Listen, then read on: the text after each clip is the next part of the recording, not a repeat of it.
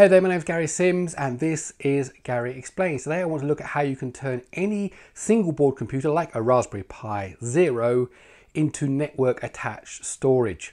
So if you want to find out more, please let me explain.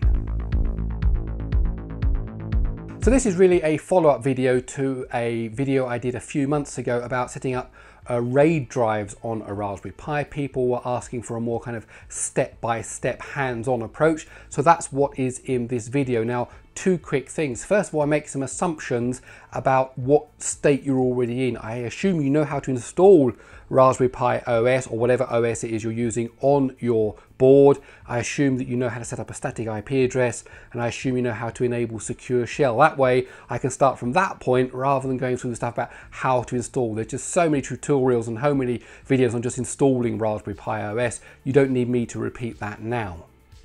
And the other thing I want to talk about is that because we're going to be dealing with boards like the Raspberry Pi Zero, we need to understand there are three things that affect performance.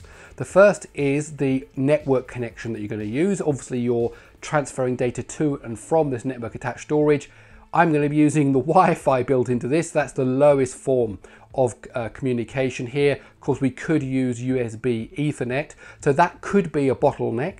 The other thing is that the CPU on the board can be a bottleneck. If it's not powerful enough to cope with all that data coming in and out, it will slow down. And finally, of course, the type of USB connection, USB 2, USB 3, how fast those are, the kind of hard drive you use, how that's connected to the USB will of course also potentially be a bottleneck.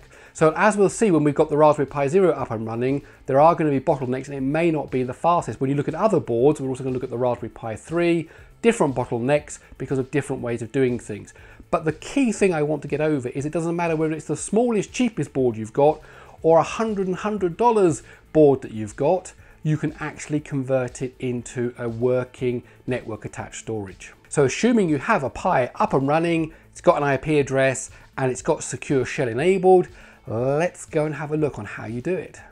One thing we need to do is change the name of our device. They all default to Raspberry Pi, which of course we don't want, especially if you've got other Raspberry Pis on your network. So we run the Raspberry config program, and then inside of there we get down to number 2, network options, and then hostname number 1, and then we'll change this to whatever you want to call it. I'm going to call mine My Pi Zero NAS. So My Pi Zero network attached storage.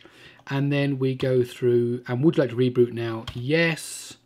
And when that comes up, it will have the new name on it. Okay, so now I've plugged in the external hard drive. The particular one I've plugged in is a Seagate with an external power supply.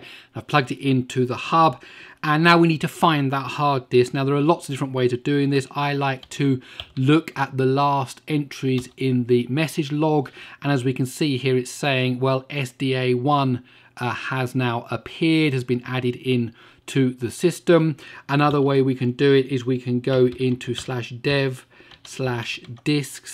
and then list by ID, and that will show us all the disks there, and there we can see this ATA, ST, and so on and so on, which I know actually is that drive. If we do an ls-la, we can actually see those are linked to SDA. And SDA1, and then probably the simplest way to do it is LSBLK, LSBlock, and that will show me here that I've got an SDA with an SDA1 partition on it. Now, if your disk was actually well defined and formatted, you may have found that the Raspberry Pi will have automatically mounted it, so it's worth checking. So if we do a df-h here, we can see that in fact that /dev/sda1 has been mounted on /media/pi. So before we go any further, we need to unmount that. So you do a sudo umount /dev/sda1, and that will unmount it. And then if we do df-h, we can see now it is not mounted. So there we go. I've got 3 terabyte, 2.7 terabyte drive there, and it's got partitions. What we're going to do now is we're going to completely erase that. So a warning, what I'm doing now is I'm erasing all the data on that disk. Okay, and then we're going to create a new partition for us. Now, different ways of creating partitions, lots of different tools. I'm just going to use fdisk. There are 2 or 3 others that you may prefer to use. /dev/SDA, because that's what we found out here. And you always put the dev for device. So it's fdisk/dev/SDA. And then if we do O, that will create a brand new disk label, which means now there's nothing on it. So if you do a P for print, that is completely empty. And then I'm going to do N for new, P for primary, the first partition. We'll take the beginning and we'll go all the way to the end. Yes, we'll remove any previous signatures, which was a RAID signature. I don't know what I was using that disk for, but that's the point of this. Now we have is a brand new disk partition, SDA1 for Linux. It's telling me that other stuff on there from the past, which was the RAID stuff, that's all going to be wiped away. So I'm very happy with that. So what we do is do a W to write it out, and that's it. That is now partitioned. And then, of course, after you partition, you actually need to make the file system. And the way you do that on Linux is using the make file system command.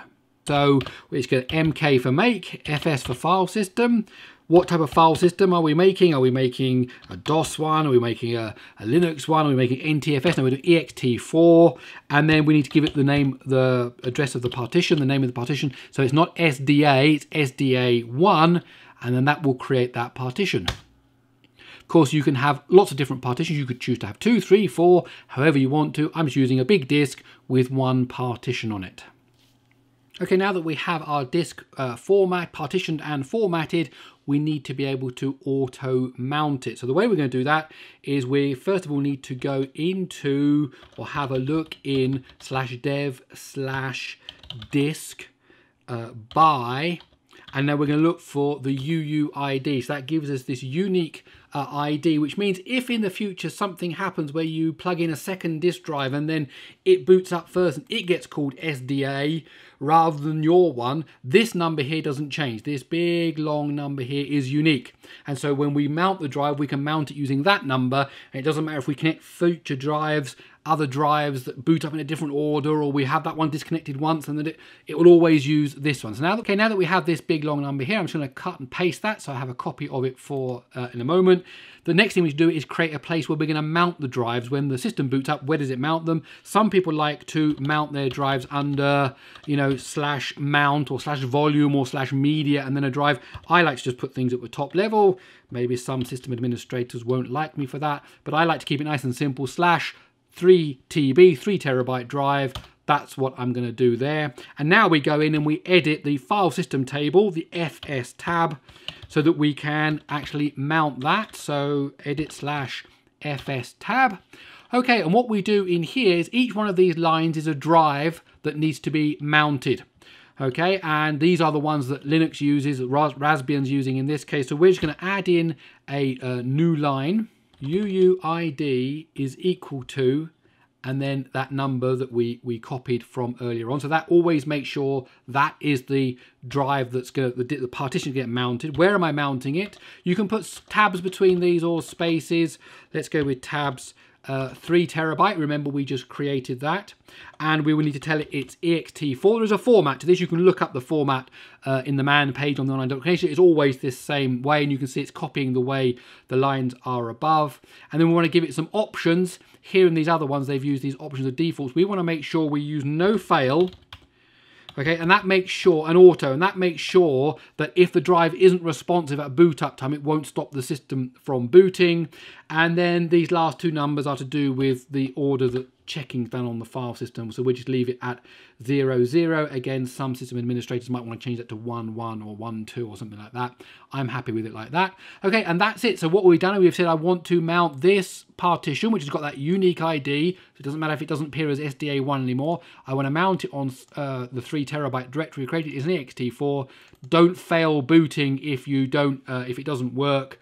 And then the FS check thing. So now we need to save that file. Okay, so now we have an FS tab. We can look at that has our file, our partition listed in it. It's got a place where it's going to mount it. And so we can either reboot at this point, we will reboot later, or what we can do now is we can say mount -A, which means it will say, please go through the FS tab file and make sure everything in there is mounted, and that will now go ahead. And if we now do a df-h, we can see down here at the bottom that SDA1, because that's what it currently is mounted on our directory 3 terabytes. Okay, so now let's go to our newly mounted drive, 3TB, and of course everything here is owned by root, nothing user friendly here at all. So let's create ourselves, we have to use sudo, a directory called Gary. That's where I want to have all of my stuff. Now there it is, Gary. So when we expose this onto the network using Samba, we're going to share that Gary directory. The problem is there is no user called Gary at the moment. We are Pi. Who am I? I am Pi. So really we want to create a directory, a user called Gary that can be associated with that. So the way you do that is you type in add user Gary. And that will go ahead and add Gary, and then we need to type in a password. And no, it's not password. And then you can actually go through and enter in some details here.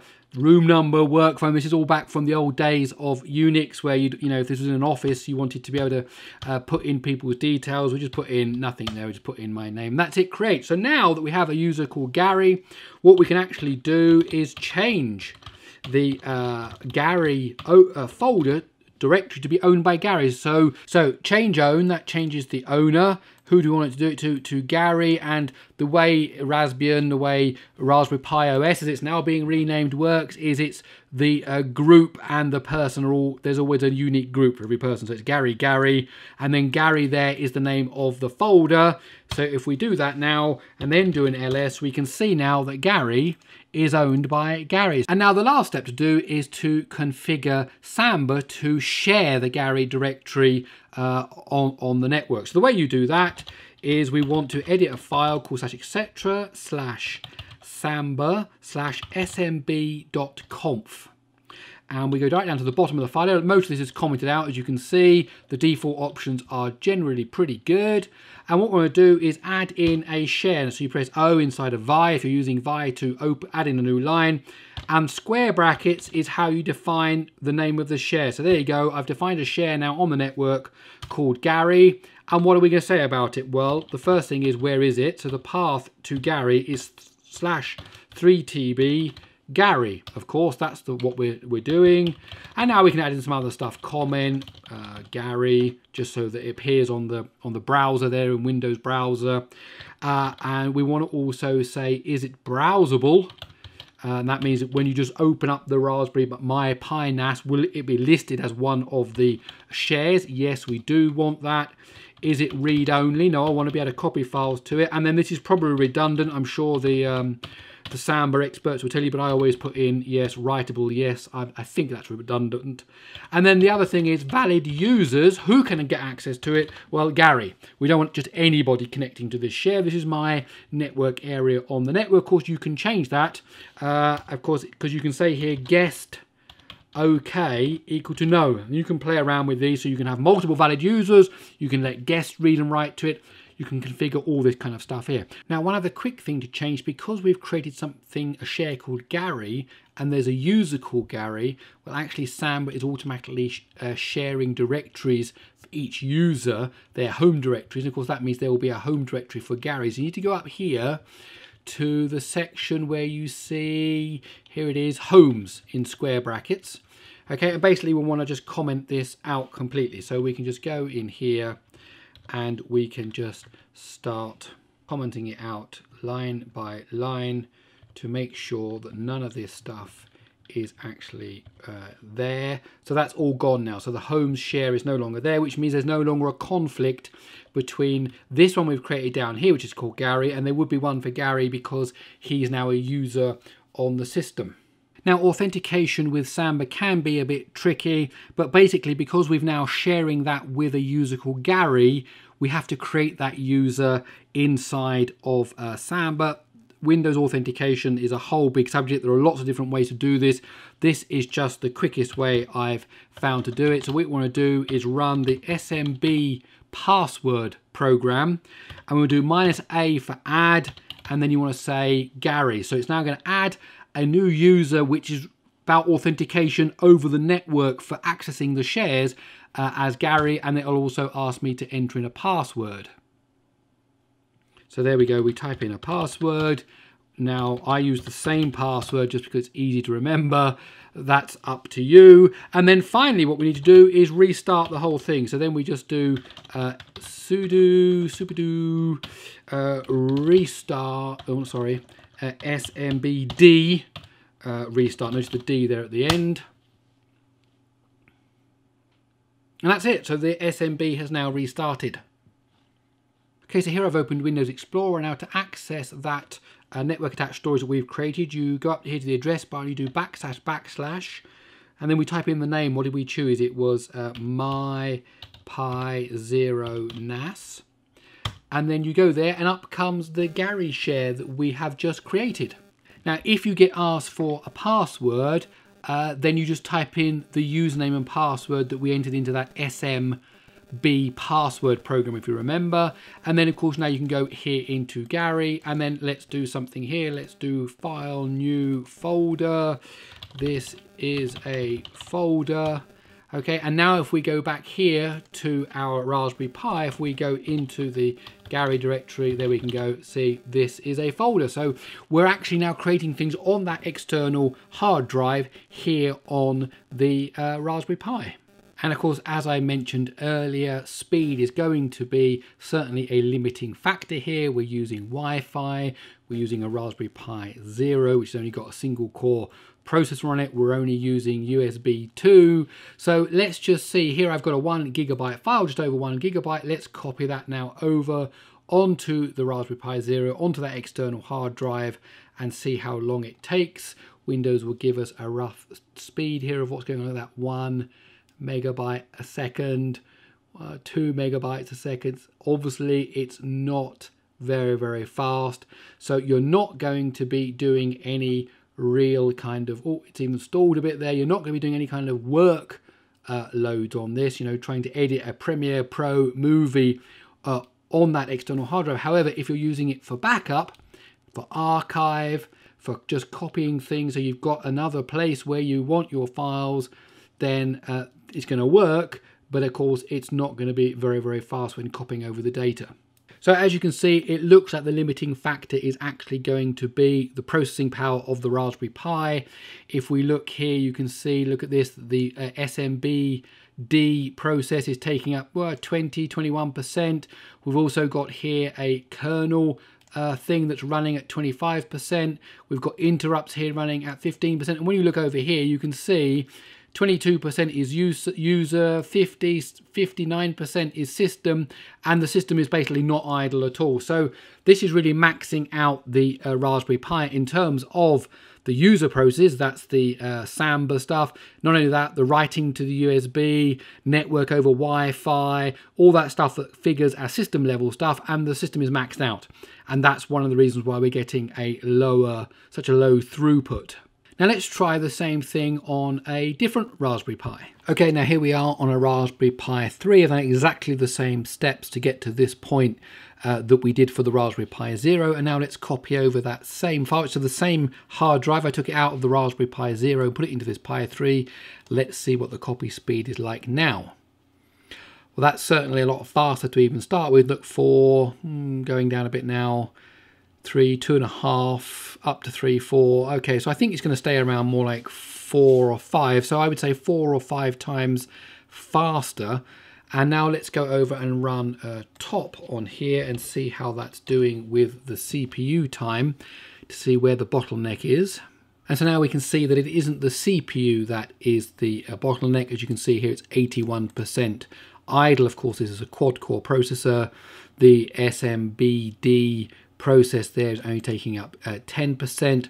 Obviously, you've got some these processes here. We've got USB stuff going on. There's IRQ stuff going on.